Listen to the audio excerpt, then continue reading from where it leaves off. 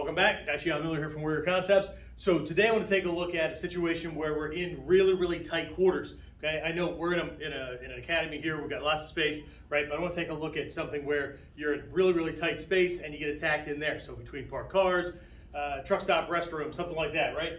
So James grabs right here, that punch comes in, I'm going to check this way, and because I've got closer range, I'm going to be hitting up into the throat, groin area, that kind of thing, to get him to back off. But if I can go for the throat, get him back out, I can get out of there, that'd be great. So one more time, we'll switch positions right here, right? So as he reaches in, catches, right, shift in here, and then from right there, just start hammering into that throat as we back out. Find your escape route and get out, okay? See you next time.